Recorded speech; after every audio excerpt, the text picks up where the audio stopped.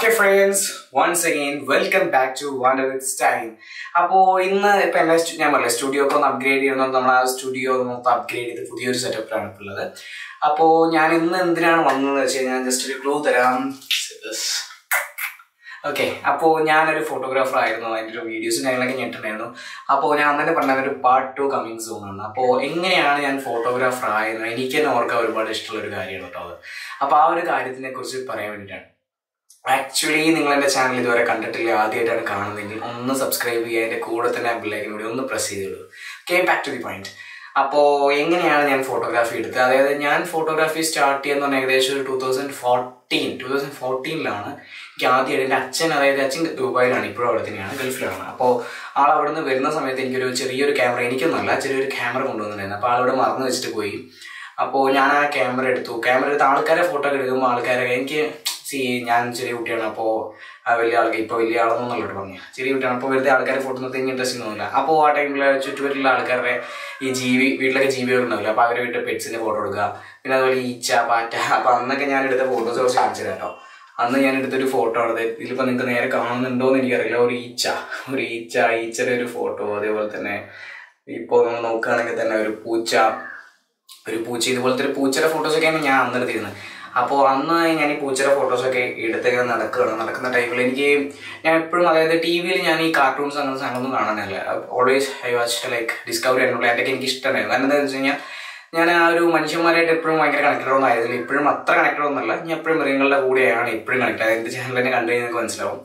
അപ്പോൾ ആ ഒരു രീതിയിൽ തന്നെ കണ്ടുകൊണ്ടെങ്കിൽ എനിക്കൊരു അമ്മായി ഉണ്ട് കേട്ടോ. എൻ്റെ ഒരു അമ്മായി ഉണ്ട്. അവർ അത്യാവശ്യം ഈ കാട്ടുകൂടെയൊക്കെ പോയി നടന്ന എക്സ്പീരിയൻസ് ഉള്ളു. അപ്പോൾ അവരിങ്ങനെ പറയും, ഞാൻ അവിടെ പോയിട്ട് ഇവിടെ പോയിട്ട് കാട്ടുകൂടെ ഫോട്ടോ എടുക്കാൻ നല്ല രസമാണ്, ഇൻട്രസ്റ്റിംഗ് ആണെന്നൊക്കെ പറഞ്ഞു. അപ്പോൾ ആ ടൈമിൽ എൻ്റെ മൊബൈൽ, എനിക്ക് ചെറിയ കുട്ടിയാകുമ്പോൾ എൻ്റെ മൊബൈലുണ്ട്.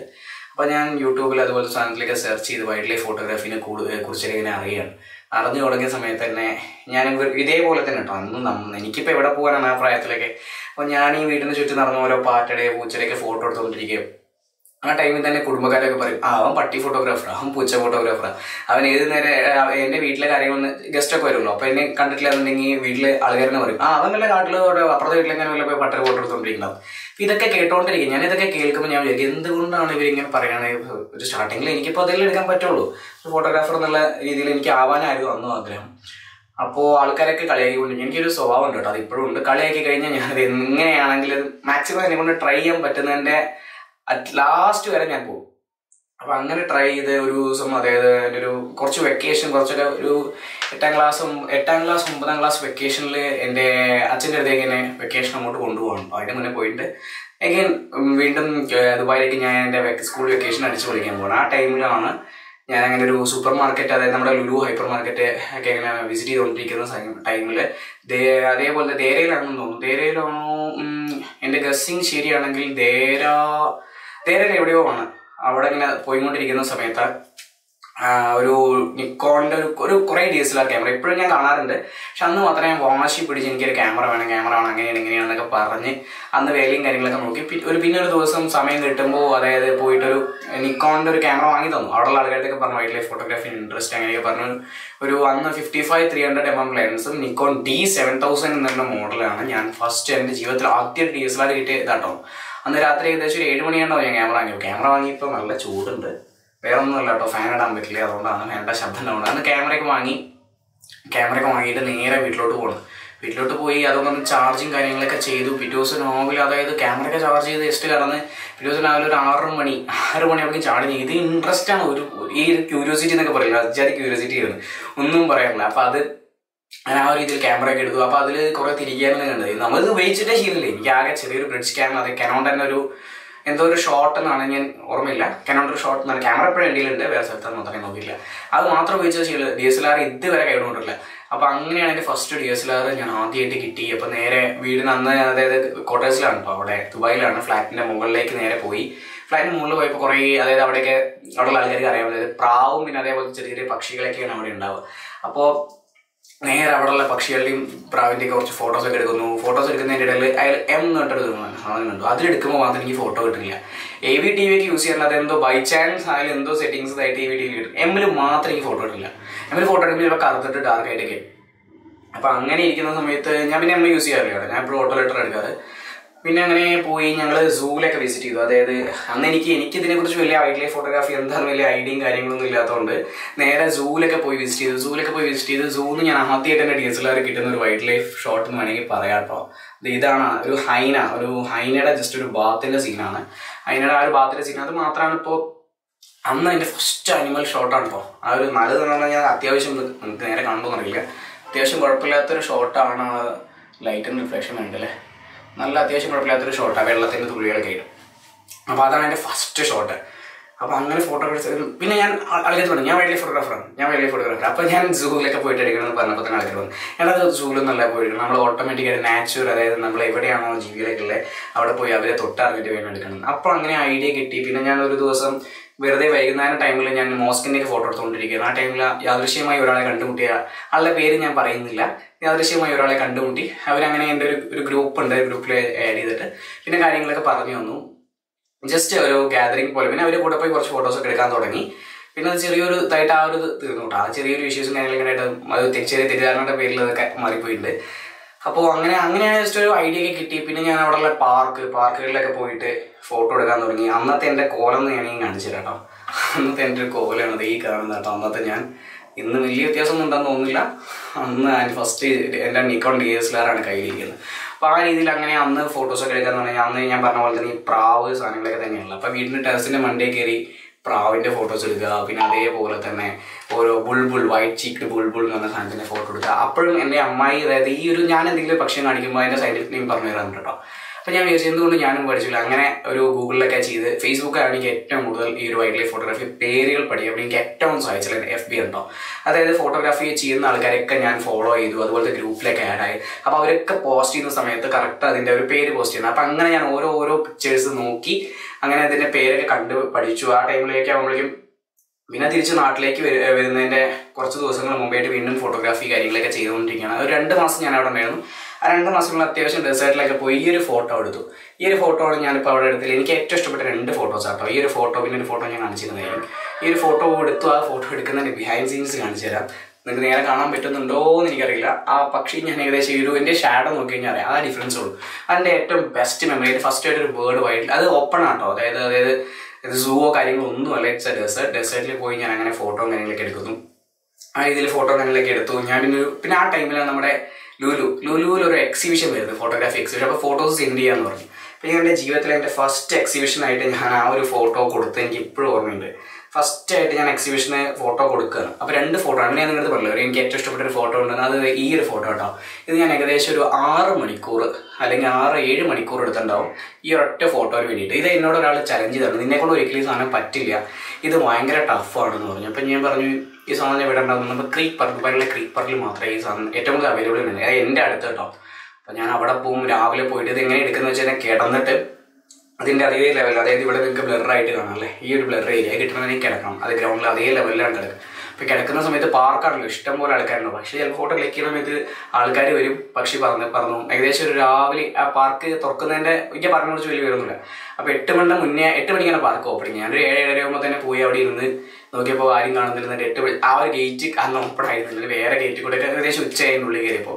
ഞാൻ വൈകുന്നേരം ഏകദേശം ഒരു 5 മണി ആ ടൈമിലാണ് എനിക്ക് ഷോട്ട് കിട്ടുന്നത് കേട്ടോ. ഷോട്ട് കിട്ടിയിരുന്ന ഏകദേശം നല്ല കുറേ നേരം ആ കിടന്നിട്ട് തന്നെയാണ് ഫോട്ടോ എടുത്തിട്ടുള്ളത്. ഭക്ഷണം ഒന്നും കഴിച്ചില്ല, നിലത്ത് തന്നെ കിടക്കുക. ഞാൻ രാവിലെ വീട്ടിൽ നിന്ന് ഏകദേശം 7 മണിക്ക് ഇറങ്ങിയത് കേട്ടോ. നിലത്ത് കിടക്കുക, ഫോട്ടോ എടുത്തുകൊണ്ടേയിരിക്കും, കണ്ടിന്യൂസ് ഷോട്ട്സ്. ഒരു സത്യമാണ് ആദ്യമായിട്ട് ഞാൻ ഏറ്റവും കൂടുതൽ എൻ്റെ ജീവിതത്തിൽ ക്ഷമ എന്ന് പറഞ്ഞ സാധനം ചെയ്തിട്ടില്ല അന്ന് മാത്രം. കാരണം ആ ഒരു ഫോട്ടോ എന്നെ കൊണ്ട് പറ്റില്ല എന്നുള്ള പറഞ്ഞ മുന്നിൽ എങ്ങനെ കാണിക്കണം എന്നുള്ള ആ ഒരു ധൈര്യം ആ ഒരു വിഷമവും പിന്നെ ഞാനിത് ഇട്ട് പോകണമെന്ന് എനിക്ക് കാണുന്നുണ്ട്. ആ ടൈമിൽ എനിക്കിങ്ങനെ മനസ്സിലിങ്ങനെ വരികയാണ്, അയ്യോ നിന്നെ ഞാൻ കളിയാക്കി, ഓക്കെ പറ്റൂല, ഞാൻ എടുത്തിട്ടേ പോകുള്ളൂ. അങ്ങനെ അവസാനം കഷ്ടപ്പെട്ട് ഞാൻ നിർത്തിയെന്ന് വിചാരിച്ച സമയത്താട്ടോ എനിക്ക് ആ ഒരു ഷോട്ട് കിട്ടുന്നത്. എൻ്റെ ഡ്രീം ഷോട്ട്, എനിക്ക് എൻ്റെ ഓൾ ടൈം എൻ്റെ ഫോട്ടോഗ്രാഫിൽ എനിക്ക് ഏറ്റവും ഇഷ്ടപ്പെട്ട ഷോട്ടാണ് യുറേഷ്യൻ ഹൂപ്പോയുടെ ടോസിങ് മൂമെന്റ് എന്ന് പറഞ്ഞാൽ. ആ ഒരു ബീക്കിൻ്റെ ഇത് കാണിച്ചു തരാം. ആ ഒരു ബീക്കിൻ്റെ കാണാൻ ഇടയിലുള്ളത് എൻ്റെ ഫേവറേറ്റ് ഷോട്ടാണ്. അപ്പോൾ ഈ 2 ഷോട്ടാണ് ഞാൻ എൻ്റെ മാസ്റ്റർ പീസ് ഷോട്ട് എന്നത് സ്റ്റാർട്ടിങ്ങിൽ കേട്ടോ. ഇപ്പോൾ വലിയ ഫോട്ടോഗ്രാഫറായിട്ടൊന്നുമല്ല പറഞ്ഞത്, സ്റ്റാർട്ടിങ്ങിൽ. അപ്പോൾ അതിനുശേഷം നമ്മളെ ലുലു ഫോട്ടോഗ്രാഫി എക്സിബിഷൻ അനൗൺസ് ചെയ്യുന്നത്. അപ്പോൾ ആ ടൈമിൽ ഞാൻ 2 ഫോട്ടോ അയച്ചു കൊടുത്തു.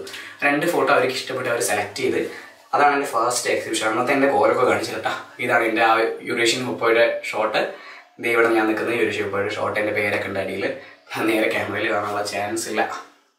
ഓക്കെ, അതേപോലെ തന്നെ ആ ഹുബാര ബസ്റ്റാർഡ് എന്ന് പറയുന്നത് ഞാനൊരു എൻ്റെ അടുത്തായിട്ട് കാണിച്ചിട്ടില്ല, ആ ഒരു പക്ഷിയുടെ ഫോട്ടോ 2 ഫോട്ടോ ആയിട്ട് ഷോക്കേസ് ആയി. അപ്പോൾ ആ ടൈമിൽ എനിക്ക് ഒരുപാട് കോൺഫിഡൻസ് ആണ് കിട്ടി. കാരണം ആൾക്കാരൊക്കെ വന്ന് കാണുന്നുണ്ട്, ഞാൻ നേരെ അടുത്ത് ഫോട്ടോഗ്രാഫി എടുക്കുന്നത്. ചില ആൾക്കാരെ, ചെറിയ കുട്ടിയാണ്, എനിക്ക് വലിയ പ്രായമൊന്നുമില്ല കേട്ടോ, ഒരു 16 വയസ്സ്, ഏകദേശം ഒരു 16 വയസ്സ്, 15 വയസ്സിൻ്റെ ഇടയിലുള്ളൂ കേട്ടോ, ഞാൻ ആയിട്ടുണ്ടായില്ല.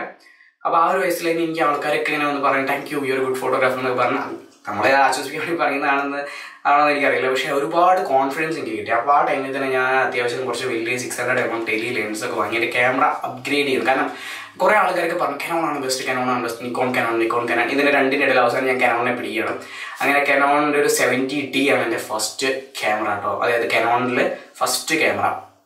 അങ്ങനെ ആ ഒരു കനോൺ ക്യാമറയിൽ എടുത്ത ഫോട്ടോ തന്നെയാണ്, അതായത് ഈ ഹ്യൂബോയുടെ ഷോട്ട് കനോണിൽ എടുത്ത കേട്ടോ, അതിൻ്റെ മുന്നേ ഹ്യൂബോയുടെ ഷോട്ട് കനോണിൽ എടുത്താണ്. അങ്ങനെ കനോണിൽ ക്യാമറ വാങ്ങി. പിന്നെ 600mm 150-600mm ടാബ്ലോയുടെ ലെൻസ് ഉണ്ടായിരുന്നു ആ ടൈമിൽ. അപ്പോൾ ആ ലെൻസ് വാങ്ങിയിട്ടാണ് പിന്നെ ഞാൻ ഫോട്ടോ എടുത്തത്. ഭയങ്കര കോൺഫിഡൻസ് കേട്ടോ, ആൾക്കാർ പറഞ്ഞത് എന്താണെന്ന് എനിക്കറിയില്ല, നല്ല കോൺഫിഡൻസ് തന്നെയാണ്. പിന്നെ അങ്ങനെ നാട്ടിലേക്ക് വന്നു പറഞ്ഞാൽ എൻ്റെ ഫസ്റ്റ് ട്രിപ്പ് എന്ന് പറഞ്ഞാൽ തന്നെ സൈലന്റ് വാലിയാണ്. നിങ്ങൾക്ക് അറിയുണ്ടാവും, സൈലന്റ് വാലി നാഷണൽ പാർക്കാണ് എൻ്റെ വീടിൻ്റെ, അതായത് എൻ്റെ വീടിൻ്റെ ഏറ്റവും അടുത്തുള്ളത് സൈലന്റ് വാലിയാണ്. അപ്പോൾ ആദ്യമായിട്ട് ഞാൻ ട്രക്കിങ്ങിനൊക്കെ പോകണം സൈലന്റ് വാലി. ഒരുപാട് എക്സ്പീരിയൻസ് ആണ് അത്. നമ്മൾ ഈ ഡിസ്കവർ ചെയ്യാൻ നേരിട്ട് കാണുമ്പോൾ അത് ആൾക്കാർ പോകുന്നു, കടുവ വരുന്നതിന് ഞാൻ ഒരു സാധനത്തിനും കണ്ടില്ല. ആകെ എനിക്ക് കിട്ടിയത് ഈ ഒരു മലബാർ പിച്ച് വൈപ്പർ എന്ന് പറയുന്ന ഈ ഒരു സാധനത്തിന് മാത്രമാണ് എനിക്ക് അന്ന് കിട്ടിയത്. അപ്പോൾ ഞാൻ ഡിസപ്പോയിൻറ്റഡ് ആയി. ഞാൻ എന്താണ് ഇത് കാട്ടിൽ പോയിട്ട് ഒന്നുമില്ലല്ലോ. അപ്പോഴാണ് ആൾക്കാർ പറയുന്നത്, അതായത് ഞങ്ങളെ കാട്ടിൽ പോയിട്ട് ഒന്നും കിട്ടാതെ വരാം, കാട് എന്ന് പറഞ്ഞാൽ ശരിക്കും പറഞ്ഞാൽ ആ ഒരു നേച്ചറിനെ തൊട്ടറിയാൻ തുടങ്ങിയ ആ ടൈമിലാണ്. പിന്നെ ഞാൻ ഏകദേശം ഇന്ത്യയിൽ തന്നെ അത്യാവശ്യം ഓൾ അറൗണ്ട് ഞാൻ കറങ്ങാൻ തുടങ്ങി. പിന്നെ ഫോട്ടോഗ്രാഫി തന്നെ ആയിരുന്നു കേട്ടോ. പിന്നെ കുറേ കാലത്തിനിടയിൽ ഞാൻ പിന്നെയും കുറേ പോയി. പിന്നെ അതേ ഇങ്ങനെ ഫോട്ടോഗ്രാഫി വന്നുകൊണ്ടേ ഇരിക്കാൻ തുടങ്ങി. പിന്നെ ഞാൻ ഇതൊക്കെ ക്യാമറ, പിന്നെ ഓക്കെ ഇതിൻ്റെ ഒരു മാനിൻ്റെ ഷോട്ടാണ്, അത് എഡിറ്റിങ് കാര്യങ്ങളൊന്നും ഇല്ല കേട്ടോ. ഞാൻ പിന്നെ എഡിറ്റിംഗ് എന്ന് പറഞ്ഞാൽ ഞാൻ എൻ്റെ ഫോട്ടോഗ്രാഫിയിൽ എഡിറ്റ് യൂസ് ചെയ്യാറുണ്ട്. വൈൽഡ് ലൈഫ് എന്ന് പറഞ്ഞാൽ നാച്ചുറൽ എങ്ങനെയാണോ അതുപോലെ തന്നെയാണ് എക്സ്പ്രസ് ചെയ്യാൻ ശ്രമിച്ചിട്ടുള്ളത്. പിന്നെ നാട്ടിലേക്ക് എത്തി ഈ ഒരു കുറേ ഫോട്ടോസ് അത്യാവശ്യം ഇതൊക്കെ സൈലന്റ് വാലിയിൽ നിന്ന് എടുത്ത ഫോട്ടോ ആണ്. ഈ ഫോട്ടോസിൻ്റെ പിന്നിലൊരു കഥയുണ്ട്. ഞാൻ നാട്ടിലേക്ക് എത്തുന്ന സമയത്താണ് നമ്മുടെ പവർ സ്ട്രൈൽസ് എന്ന് പറയുന്ന ഒരു ഓൺലൈൻ മാഗസിൻ, ഇപ്പോൾ നല്ലൊരു ഹിറ്റ് ആയിട്ടുള്ള മാഗസിൻ. ആ മാഗസിൻ ഇറങ്ങിയിട്ട് അതിൻ്റെ 5th വോളിയം വരെ ഇറങ്ങിയിട്ടുള്ളൂ. 6th വോളിയം ഇറങ്ങണം. ആ ടൈമിൽ എനിക്ക് ഈ മെസ്സേജ് വരും, രാഹുൽ ഇതിനെ കുറിച്ച് ഫീച്ചർ ചെയ്യാൻ താല്പര്യം, ഇൻട്രസ്റ്റഡ് ആണോ, ആണെങ്കിൽ നിങ്ങൾ ഒരു കഥ പറയും. അങ്ങനെ ഞാൻ അതിൻ്റെ എനിക്ക് ആ ഒരു പ്രായത്തിൽ എനിക്ക് സ്വന്തമായിട്ട് എഴുതാമെന്ന് അറിയുള്ളൂ. അപ്പോൾ എൻ്റെ ഒരു ഫ്രണ്ടൊന്നുമല്ല, എൻ്റെ അമ്മായി, ഞാൻ പറഞ്ഞ അമ്മായി, ആ അമ്മായിനെ എനിക്ക് ആദ്യം ഓർമ്മ. അപ്പോൾ നേരെ അമ്മായിയോട് പറഞ്ഞ് ആ ഒരു അമ്മായിയുടെ സഹായത്തോട് കൂടി തന്നെ എടുത്തിട്ട് നേരെ അത് വന്നിട്ടുണ്ട്. അത് ഇപ്പോഴും ഉണ്ട്. പവർ സ്ട്രൈൽസ് മാഗസിനിൽ പോയി കഴിഞ്ഞാൽ ആർച്ചീവ്സിൽ വോളിയം 6 ഇപ്പോഴും എന്നെ കുറിച്ച് ഫീച്ചർ. അതാണ് എൻ്റെ ജീവിതത്തിൽ ഒരുപാട് എനിക്ക് കോൺഫിഡൻസ് തന്നൊരു സാധനമായിരുന്നു. അപ്പോഴാണ് എനിക്ക് ആൾക്കാർ, അത് ഓൺലൈനിൽ നമ്മൾ ഗൂഗിളിലൊക്കെ സെർച്ച് ചെയ്ത് ഓൺലൈനിൽ ഒരു മാഗസിനിൽ എന്നെക്കുറിച്ച് ഇരിക്കുന്ന 2 പേജൊക്കെ എഴുതുക, എന്നെക്കുറിച്ച് എഴുതിയിരുന്ന എനിക്കെന്നെ ഭയങ്കര ഒരു നല്ല രീതിയിൽ കോൺഫിഡൻസ് ആയിരുന്നു. അതിനുശേഷം സത്യം പറഞ്ഞാൽ എൻ്റെ ഫോട്ടോഗ്രാഫി ലൈഫിൻ്റെ ബിഗിനിങ്. പിന്നെ കാട്ടിലേക്ക് പോകുന്നു, ആന, പിന്നെ അതേപോലെ തന്നെ ഇതിപ്പോൾ അടുത്തെടുത്ത ഫോട്ടോസ് ആട്ടോ. ഇത് കുറച്ചധികം ഒന്നും ആയിട്ടില്ല, ഇതൊക്കെ ഇപ്പോൾ അടുത്തെടുത്ത ഫോട്ടോസാണ്. ഈ ഒരു ആനയുടെ ഷോട്ട് എന്ന് പറഞ്ഞു കഴിഞ്ഞാൽ ഇത് നിങ്ങൾക്ക് കാണാം. പക്ഷേ ഈ ഫോട്ടോയിൽ എൻ്റെ ജീവൻ്റെ വിലയുണ്ട്. അതായത് നമ്മൾ വയനാടാണ് പോകുന്നത്. വയനാട് പോകുന്ന ടൈമിൽ എൻ്റെ ഒരു കസിൻ്റെ വീടിൻ്റെ അവിടേക്ക് പോവുകയാണ്. ആ വീടിൻ്റെ പോകുന്ന സമയത്ത് വെറുതെ ഞാൻ തന്നെയാണ് ഡ്രൈവ് ചെയ്തിരുന്നത്. ഞാൻ ജസ്റ്റ് ഒരു സൈഡിൽ നിർത്തി ഒരു ആനയെ കണ്ടു.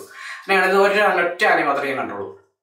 ഒരാനെ മാത്രമേ കണ്ടുകൊണ്ട് ഞാൻ എൻ്റെ കയ്യിൽ അന്ന് ഉണ്ടായിരുന്ന camera 1DX Mark II Canon 100-400mm ലെൻസും ഉണ്ടായിരുന്നു, IS2. അപ്പോൾ അതെടുത്തിട്ട് കുറച്ച് നടന്നപ്പോൾ ഒരു ആന, വലിയ വലുപ്പില്ലാത്തൊരു ആനയോട് നിന്നിരുന്നു. ആന നിന്നു, ഞാൻ നേരെ പോയി. അപ്പം നമ്മുടെ കുറേ ട്രിക്ക് കിടന്നിട്ട് ഇരുന്നിട്ടൊക്കെ എടുത്തോണ്ടിരുന്നു. ആനൊന്നും പോകുന്നില്ല. അപ്പോൾ അതൊക്കെ ഞാൻ കിടന്നിട്ട് ഇങ്ങനെ മൂവ്മെൻറ്റ് ചെയ്തുകൊണ്ടിരിക്കുന്ന ടൈമിലാണ് തൊട്ടടുത്ത്, അതായത് ഏകദേശം ഒരു 2 മീറ്റർ, 3 ഒരു 5 മീറ്റർ ഡിസ്റ്റൻസിനായിരുന്നു പെട്ടെന്ന് ഇലകളെന്നില്ല. നോക്കിയ സമയത്ത് ഏകദേശം ഒരു 5ഓളം ആന, ഒരു കൂട്ട ആനയാണ് അവിടെ നിന്നിരുന്നത്. സത്യം പറഞ്ഞാൽ എൻ്റെ കിളി പോയ നിമിഷമാട്ടോ. അതിൻ്റെ ഒരു വീഡിയോ ഫോട്ടോസൊക്കെ എൻ്റെ ഫേസ്ബുക്കിൽ പോസ്റ്റ് ചെയ്തിട്ടുണ്ടായിരുന്നു കുറച്ച് നാൾ മുന്നേ. കിളി പോയ നിമിഷം എന്ന് വേണമെങ്കിൽ പറയാം. കാരണം ഈ സാധനം എല്ലാം കൂടി ഇളകി ഇങ്ങനെ വരികയാണ്. ഞാൻ എൻ്റെ കാട്ടിലൊക്കെ പോയിട്ടുണ്ട്, പക്ഷെ ഇത്രയും അടുത്തത് എൻ്റെ ഒരു ഫസ്റ്റ് എക്സ്പീരിയൻസ് ആയിരുന്നു അത്. പിന്നെ അങ്ങനെ ഫോട്ടോ എടുത്തു. ഞാൻ ഒന്നും നോക്കിയില്ല, മോനെ എണീച്ചൊരൊറ്റ ഓട്ടം എന്ന് പറഞ്ഞാൽ അങ്ങനെ പെട്ടെന്ന് ഓടിയില്ല കേട്ടോ. അതൊക്കെ ഒന്ന് മൂവ്മെൻറ്റ് ചെയ്ത് ഏകദേശം കാറിനടുത്ത് എത്താൻ ഞാൻ ഓടി. അപ്പോൾ അതായിരുന്നു എൻ്റെ ജീവിതത്തിലെ ഏറ്റവും ഒരു മറക്കാൻ പറ്റാത്തൊരു ഓർമ്മ എന്ന് പറഞ്ഞു കഴിഞ്ഞാൽ. പിന്നെ അതിനുശേഷം ഞാൻ നല്ല രീതിയിൽ ഫോട്ടോ എടുക്കാറുണ്ട്. പിന്നെ കമ്പനിയിൽ പോയിട്ട് എൻ്റെ ഏറ്റവും ബെസ്റ്റ് ഞാൻ ആഗ്രഹിച്ചൊരു സാധനം എന്ന് പറഞ്ഞാൽ ബ്ലാക്ക് പാന്തറാണ്. അങ്ങനെ ബ്ലാക്ക് പാന്തറിൻ്റെ ഫോട്ടോസ് എടുക്കാൻ, പിന്നെ ടൈഗർ, അങ്ങനെ ഇപ്പം ഇന്ന് അതായത് നമ്മുടെ ഇന്ത്യൻ കാട്ടിലുള്ള സിംഹം ഒഴികെ ബാക്കി അത്യാവശ്യം എല്ലാം ഒന്നും പറഞ്ഞു കഴിഞ്ഞാൽ കണക്കിലൊതുങ്ങില്ല, അത്യാവശ്യം എല്ലാവിധ ഒരു സാധനത്തിൻ്റെയും ഫോട്ടോസ് എനിക്ക് എടുക്കാൻ കഴിഞ്ഞിട്ടുണ്ട്. കുറേ ഒന്നും എടുക്കാൻ ശ്രമിച്ചിട്ട് കിട്ടാതെ പോയിട്ടൊക്കെ ഉണ്ട്. പക്ഷേ എടുക്കാൻ കഴിഞ്ഞിട്ടുള്ള എല്ലാ കാര്യങ്ങളും ഞാൻ പോസ്റ്റ് ചെയ്തിട്ടില്ല. ഞാൻ പറഞ്ഞില്ലേ കുറച്ച് മുന്നേ ഫോട്ടോഗ്രാഫി ചെറിയ ഇഷ്യൂസ് ഉണ്ട്. അപ്പോൾ എനിക്കിപ്പോൾ ഒരു മനസ്സിന് സന്തോഷത്തിന് വേണ്ടി ഞാനായിട്ട് എടുക്കാറുണ്ട്. ഇപ്പോൾ പോലും ഞാൻ എടുത്ത ഫോട്ടോസൊന്നും എവിടെയും ഞാൻ പോസ്റ്റ് ചെയ്തിട്ടില്ല. പോസ്റ്റ് ചെയ്തത് വേറെ ഒന്നുമില്ല, ചെറിയ ഇഷ്യൂസ്. പക്ഷേ ഇനി മുതലേക്ക് ഞാൻ പോസ്റ്റ് ചെയ്യുന്നതായിരിക്കും. എൻ്റെ ഇൻസ്റ്റയിൽ ഞാൻ പുതിയൊരു ഇത് തുടങ്ങാം. എൻ്റെ ഇൻസ്റ്റയിലും എൻ്റെ FBയിലും ഇനി മുതലേക്ക് ഞാൻ എൻ്റെ എല്ലാ ഫോട്ടോസും അപ്ഡേറ്റഡ് ആയിരിക്കുന്നതായിരിക്കും. അപ്പോൾ ഇതാണ് എൻ്റെ ഇനി വരാൻ പോകുന്ന സാധനം എന്ന് പറഞ്ഞാൽ നിക്കോൺ എൻ്റെ ഈ ഒരു ക്യാമറയാണ്. നിക്കോൺ D850 പ്ലസ് ഒരു 7300 mm ലെൻസാണ് ഇപ്പോൾ കയ്യിലുള്ളത്. അപ്പം ഇത് വെച്ചുള്ള കിട്ടിക്കാച്ചിലെ അടിപൊളി ഷോട്ട്സ് ഇനി മുതൽക്ക് എൻ്റെ പേജിലും കാര്യങ്ങളൊക്കെ വരും. അപ്പോൾ ഇത് ജസ്റ്റ് എന്നെക്കുറിച്ച് ഞാൻ എൻ്റെ ഫോട്ടോഗ്രാഫിയിൽ എങ്ങനെയാണ് വന്നതെന്നുള്ളത് മാത്രമാണ്. അപ്പോൾ ഇഷ്ടപ്പെട്ടതൊന്ന് ലൈക്ക് ചെയ്യുക. പിന്നെ കൂടെ തന്നെ നിങ്ങളുടെ വെറൈറ്റി ആയിട്ടുള്ള അതുപോലെ അനുഭവങ്ങളുടെയും ഒന്ന് കമൻറ്റ് ചെയ്യുക. Thank you so much. നല്ല ചൂടുണ്ട്. AC ഇട്ട് കഴിഞ്ഞ് ശബ്ദം ഉണ്ടാവുമെന്ന് മാത്രമാണ് ചെയ്യാതെ. Thank you so much and see you. By. Have A nice day.